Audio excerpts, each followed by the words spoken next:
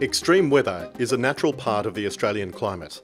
But can extreme weather be more intense or frequent due to climate change? You can't say for sure that climate change has caused a heatwave, for example. It's not a yes or no answer.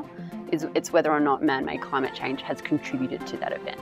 Observations tell us that since 1980, the number of extreme weather events has increased.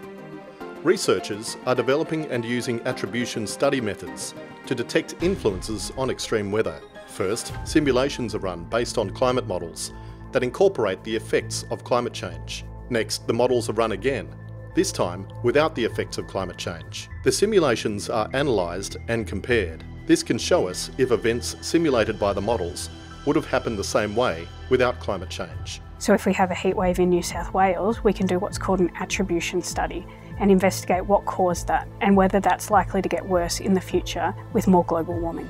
In February 2017, a heatwave across New South Wales saw temperatures peak 12 degrees above average. Climate modelling revealed this heatwave was twice as likely to occur when climate change was included in the simulations. No matter how you slice and dice it, it's clear that we're responsible for climate change and a lot of the change that we're seeing in some natural hazards.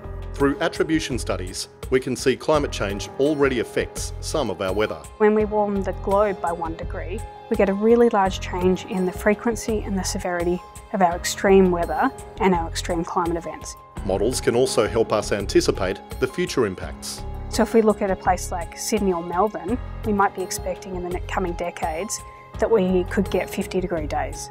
Attribution studies do not always indicate a global warming role in weather extremes, but our growing ability to understand the influences on them, human and natural, gives us a better ability to manage the risks. The Australian Academy of Science. Satisfy your curiosity.